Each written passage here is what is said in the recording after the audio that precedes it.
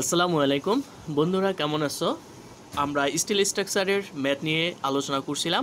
আমাদের প্রথম যে দুইটা ভিডিও ছিল, প্রথম দুইটা ভিডিওতে আমরা নাম্বার অফ বোল্ট কীভাবে বের করে তার সলিউশন আমরা দেখেছি। আমরা এখন দেখব হচ্ছে নেট এরিয়া থেকে আমরা চারটা ম্যাথ দেখব। ম্যাথগুলো সোজা এবং ছোট ছোট আছে। লাস্টের একটা ম্যাথ একটু বড়, তো বড় হলেও আমাদের প্রসেস একই, সো প্যানিক নেওয়ার মতন কিছু নেই। তো ঠিক আছে বন্ধুরা, আমরা ম্যাথ করার জন্য যেগুলো আমাদের দরকার সেগুলো আগে আমরা একটু দেখে নেব, অর্থাৎ ফর্মুলা। আমাদের প্রথম যে বিষয়টা সেটা হচ্ছে হোল ডায়া আর হচ্ছে বোল্ড ডায়া।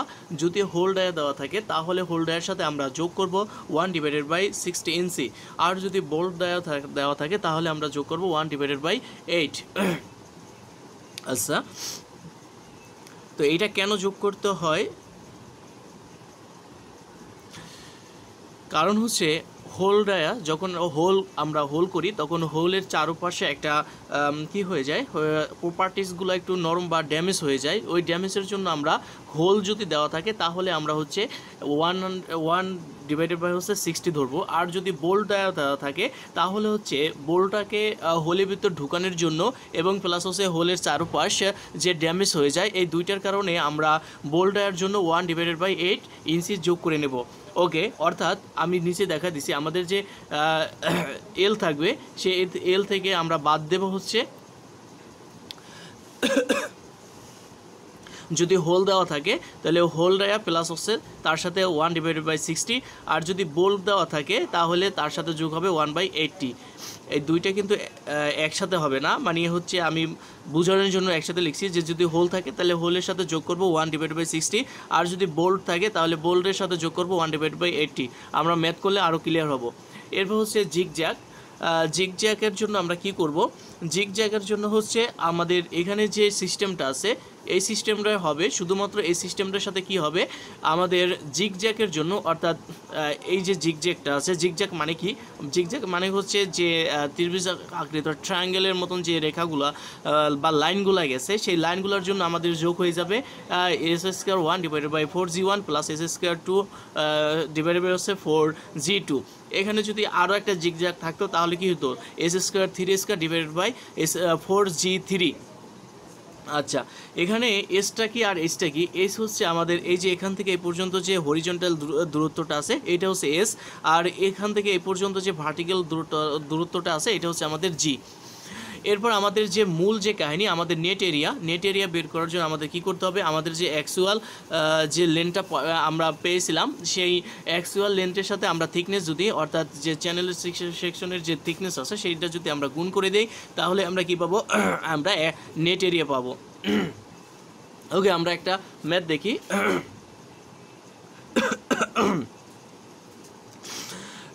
আচ্ছা, আমাদের কোশ্চেনে বলা হয়েছে plate is under tension from both sides. A failure line shall be investigated from both sides. Failure line shall be such that intact bolts may not be present on both sides of the failure line. Bolt hole দেওয়া আছে একটা 15/16। আচ্ছা, আমাদের এখানে এবার তার সাথে হচ্ছে আমাদের যে ডায়াগ্রামটা দেওয়া আছে।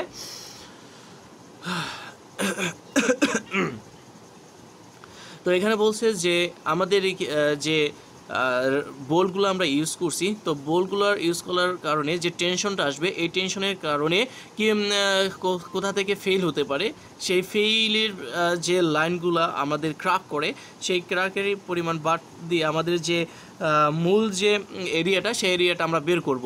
তো আমাদের এখানে এই ফিগার একটা অবশ্যই দেওয়া থাকবে এবং ফিগারে আমাদের হোলের পজিশন অথবা বোল্টের পজিশন দেওয়া থাকবে এবং একটা বোল্ট থেকে আরেকটা বোল্টের যে ডিস্টেন্স আছে সেই ডিস্টেন্সটা দেওয়া থাকবে। আর এখানে আমাদের থিকনেস দেওয়া আছে 1/4, এটা অর্থাৎ প্লেটের থিকনেস দেওয়া আছে 1/4। আর আমাদের টেনশন হচ্ছে এখানে তো লেখাই আছে টেনশন হচ্ছে, আর আমাদের এখানে টোটাল যে একটা লেন্থটা সেই টোটাল লেন্থ হচ্ছে আমাদের 12 ইঞ্চি, আর এক লেন্থের কোথায় কোথায় আমাদের বোল্ট আছে কতটা ডিস্টেন্সে সেটা আমাদের দেওয়া আছে। যেমন প্রথমটা আছে 3 ডিস্টেন্সে, তারপর হচ্ছে 4 ডিস্টেন্সে, তারপর হচ্ছে কত 2.5 ইঞ্চি ডিস্টেন্সে, তারপরে তো 2.5 ইঞ্চি। তো আচ্ছা, আমাদের প্রথমে তাহলে কাজ কি? আমাদের তাহলে প্রথমে কাজ হচ্ছে আমাদের অ্যাকচুয়াল লেন্থ বের করা। অ্যাকচুয়াল লেন্থটা মানে কি? অ্যাকচুয়াল লেন্থটা হচ্ছে এখানে যে আমাদের 12 আছে লেন্থটা, এই লেন্থটা থেকে আমরা কি করব, যে হোলের যে কটা হোল আছে এই হোলগুলো আমরা বাদ দেব। হোলগুলো বাদ দিলে কিন্তু আমরা কি পাবো? অ্যাকচুয়াল লেন্থটা পাবো। হোল মানে তো ফাঁকা জায়গা, তো ফাঁকা জায়গাগুলো কী করতে হয়? আমাদের বাদ দিতে হয়। তো আমরা কী বলছিলাম? আমরা সূত্রে কি দেখছিলাম? আমরা দেখছিলাম সূত্রে যে আমরা অ্যাকচুয়াল লেন্থ বের করার জন্য আমরা কি করব? এল থেকে বাদ দেবো হচ্ছে, এখানে আমাদের কি দেওয়া আছে? হোল ডায়া দেওয়া আছে। তার মানে হচ্ছে হোল ডায়া প্লাস হচ্ছে এটার সাথে কত যোগ হবে? 1/60 ইঞ্চি। আর যদি আমাদের এখানে বোল্ট ডায়া দেওয়া থাকতো তাহলে আমরা 1/8 ইঞ্চি যোগ করে নিতাম। এরপর হচ্ছে আমাদের এখানে ফেইলারগুলো কী কী। আচ্ছা, এখানে আমি একটু বলে রাখি যে এখানে আমাদের কোশ্চেনে বলে দিতে পারে কি বরাবর আমাদের অ্যাকচুয়াল লেন্থ বের করে আমাদের এরিয়া বের করতে হবে, এটা আমাদের বলে দিতে পারে। যেমন কোশ্চেনে বলে দিতে পারে, একটা বলতে পারে এসি, আরেকটা বলতে পারে এবিসি, অথবা আরেকটা বলতে পারে ABD, এভাবে কোশ্চেনে বলে দেওয়া দিতে পারে। আর যদি বলে না দেওয়া হয় তাহলে আমাদের বুঝে নিতে হবে কি বরাবর ক্র্যাক করতে পারে, সেই বরাবর অনুযায়ী বা ফেইলার করতে পারে সেই বরাবর আমাদের কি করতে হবে? লেন্থের হোলগুলো বাদ দিতে হবে লেন্থ থেকে, এবং তারপর হচ্ছে আমাদের অ্যাকচুয়াল বা নেট এরিয়াটা বের করতে হবে। তো আমাদের এখানে কিন্তু বলে দেওয়া নাই যে কি বরাবর আমাদের হোল ডায়াগুলো বাদ দেবে, অর্থাৎ ফেইলার হবে কি।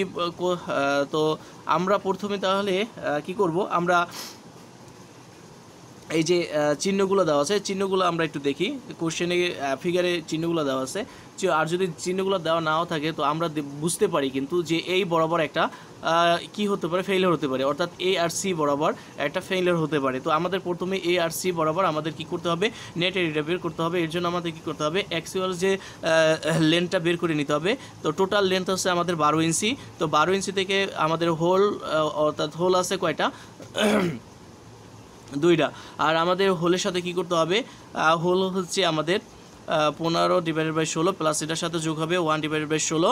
এরপরে আমাদের এখানে যে এই বরাবর যে কয়টা হোল থাকবে সে বরাবর সে কয়টা হোল গুণ হয়ে, অর্থাৎ গুণ হয়ে যাবে। কেন? কারণ হচ্ছে এটা হচ্ছে আমাদের একটা হোলের জন্য, তো আমাদের এখানে 2টা হোলের জন্য, তো 2টা হোলের জন্য আমাদের 2 কি হয়ে যাবে? গুণ হয়ে যাবে।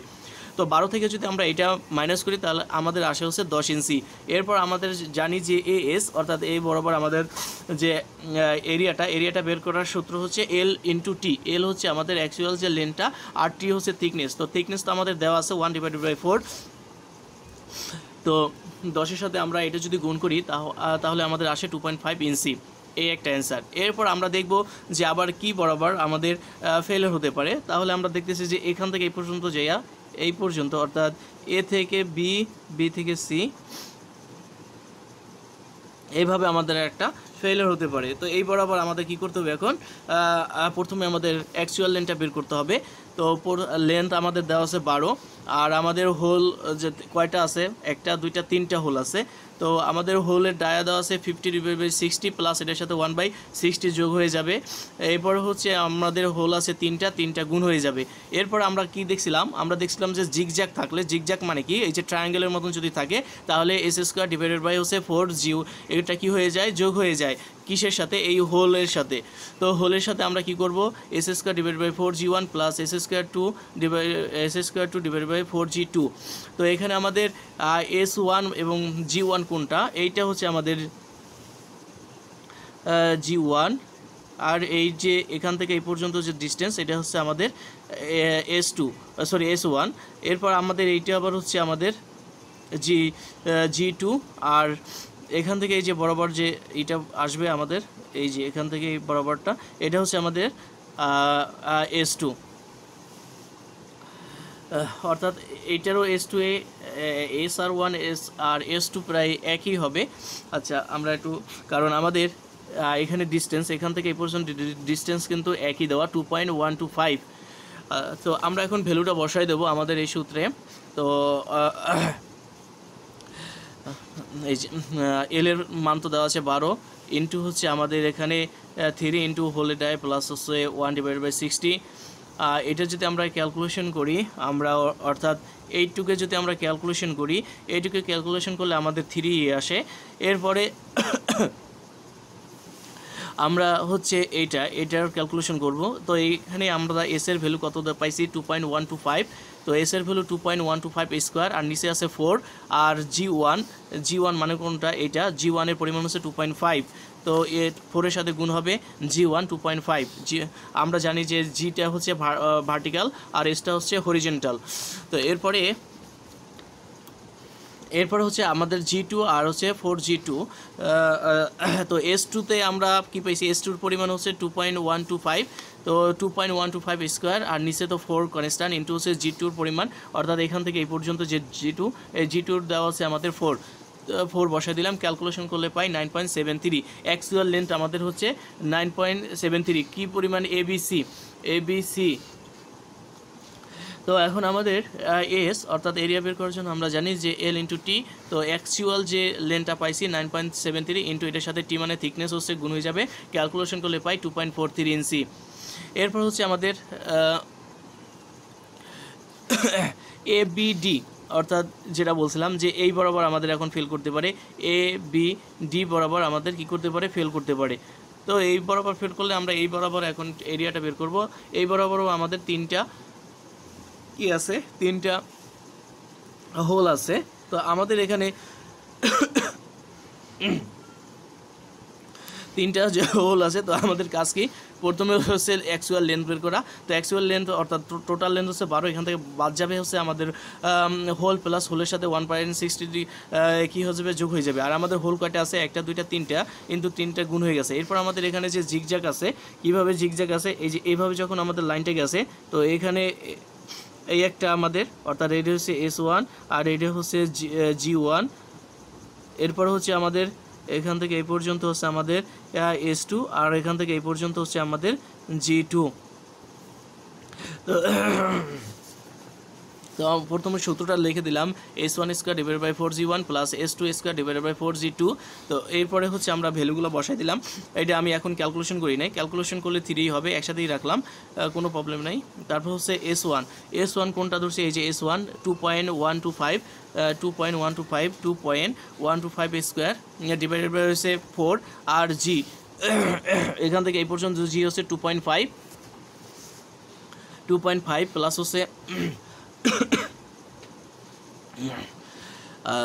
প্লাস হচ্ছে আমাদের S2 কোনটা আমাদের, এই যে S2 হচ্ছে 1.875, S2 হচ্ছে 1.875 আর আমাদের G2 হচ্ছে 4।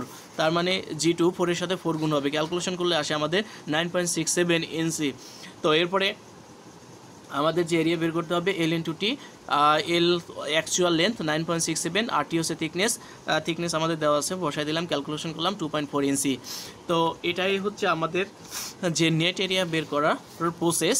তো এইভাবে আমাদের আরও কিছু ম্যাথ আছে, বাসায় সবাই অবশ্যই প্র্যাকটিস করবা। আমরা একই নিয়মের আর একটা ম্যাথ আছে, শুধুমাত্র দেখাই দেই, শুধু এখানে পাতগুলো হয়তো চেঞ্জ হতে পারে আর পাতগুলো বলে দিতে পারে। এখানেও কিন্তু পাতগুলো বলে দেয় নাই, আর সেম আগেরটার মতো নেই, শুধুমাত্র এখানে কি হয়েছে, ভ্যালুগুলো চেঞ্জ আছে। আর এখানে বলা আছে কি, আমরা একটু পরে দেখি যে plate is under tension from one side only, failure line shall be investigate from loaded side only, failure line shall be such that intact bolts may not be present on both side of the failure line। আমাদের কি Bolts দেওয়া আছে, আগেটা কি দেওয়া ছিল, আগেটা ছিল whole ড্রায়া, এখন দেওয়া আছে আমাদের বোল্টস ড্রায়া। এইটা একটা পরিবর্তন আছে, আর একটা পরিবর্তন হচ্ছে আমাদের থিকনেসটা একটু পরিবর্তন দেওয়া আছে, আর একটা হচ্ছে আমাদের এখানে ডিস্টেন্সগুলো একটু পরিবর্তন আছে, বাট এভরিথিং ইজ সেম। আমরা একটু তাহলে দেখি,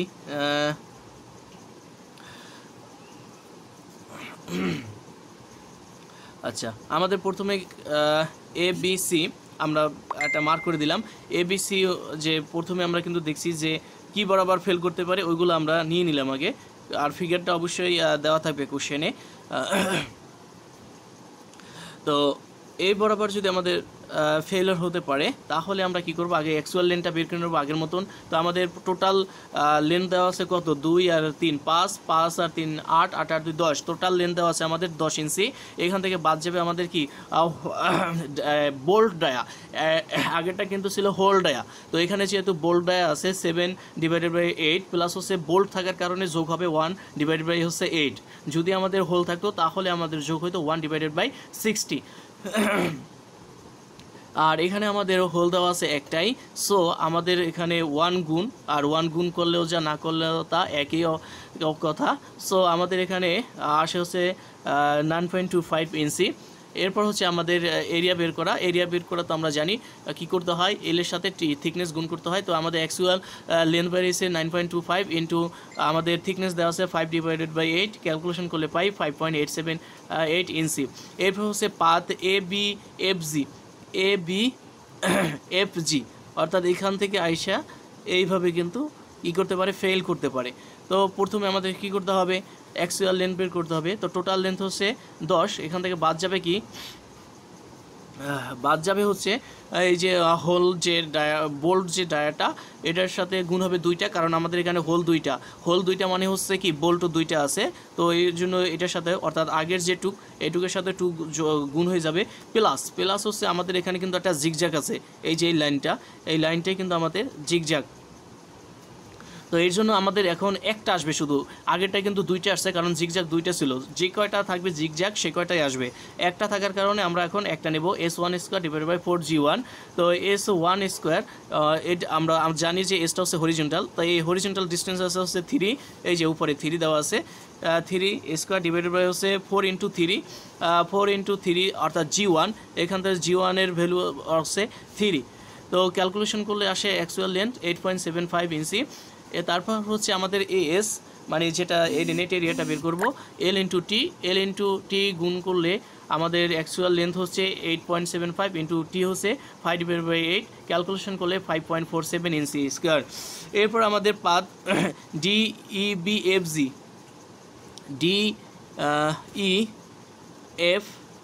অর্থাৎ এই বরাবর আমাদের ফেইল করতে পারে, DEFG।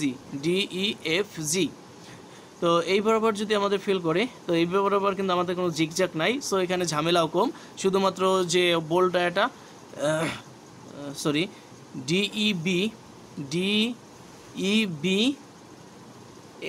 আচ্ছা এইভাবে আর কি, ডি থেকে EFG, অর্থাৎ ট্রায়াঙ্গেল যেটা এখান থেকে এই পর্যন্ত। তো এটা যদি হয়, তো এখানে আমাদের কয়টা জিগজ্যাগ আছে, 2টা, এই একটা। তো এটা হচ্ছে আমাদের G1, এটা হচ্ছে S2, এটা হচ্ছে আমাদের অর্থাৎ এটা হচ্ছে G2, এটা হচ্ছে S2। তো আমাদের কি করতে হয়, অ্যাকচুয়াল লেন্থ বের করতে হয়। তো 10 থেকে আমরা বাদ দেবো হচ্ছে আমাদের এখানে কয়টা হোল আছে, 1 2 3টা, তার মানে 3টা হলে 3টা বোল্ট, এ হচ্ছে 3। আর হচ্ছে বোল্টের জন্য আমাদের ডায়া দেওয়া আছে 7/8, প্লাস হচ্ছে এটার সাথে 1/8 যোগ হয়ে যাবে।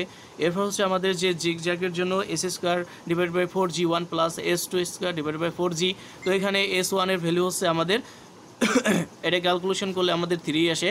আর S1 আমাদের কোনটা, যদি আমাদের এটা S1 হয়, তাহলে এখান থেকে এই পর্যন্ত আমাদের ডিস্টেন্স হচ্ছে 3, আর নিচে হচ্ছে জি এর ভ্যালু কত দেওয়া আছে 3। তো 3² / 4 ইন্টু 3, আর S2 কত দেওয়া আছে, S2 হচ্ছে 3, আর G2 ভ্যালু দেওয়া আছে 3। তো ক্যালকুলেশন করলে আসে আমাদের 8.5। এরপর হচ্ছে আমাদের এখান থেকে কি করব, আমরা এস বের করব, স্টিল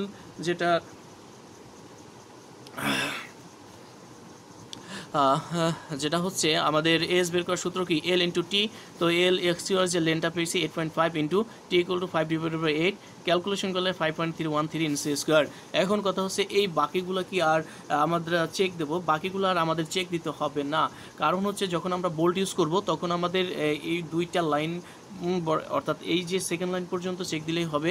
আর যদি কোশ্চেনে বলেই দেয় যে ABCD অথবা EFC এরকম যদি বলে দেয়, তাহলে ওই বরাবর ফেইল আমাদের বের করে, অর্থাৎ অ্যাকচুয়াল লেন্থ বের করে তারপর আমাদের নেট এরিয়া বের করতে হবে। তো এবার তো আমরা দেখছি হচ্ছে যদি আমাদের ডায়া দেওয়া থাকে, অর্থাৎ হোল বা বোল্টের ডায়া দেওয়া থাকলে আমরা কিভাবে নেট এরিয়া বের করব সেটা আমরা সলভ করতে শিখলাম। তো আমরা নেক্সটে এই সেম মেথেই করব। সেখানে হচ্ছে যদি আমাদের এই প্লেটের যদি আমাদের এরিয়া দেওয়া থাকে, তো এরিয়া দেওয়া থাকলে আমরা কিভাবে সেখান থেকে নেট এরিয়া বের করব সেটা নিয়ে আমরা একটা ম্যাথ করব বা দুইটা ম্যাথ দেখব, তাহলে আমাদের নেট এরিয়া শেষ। ওকে বন্ধুরা, সবাই প্রিপারেশন নাও। আসসালামু আলাইকুম।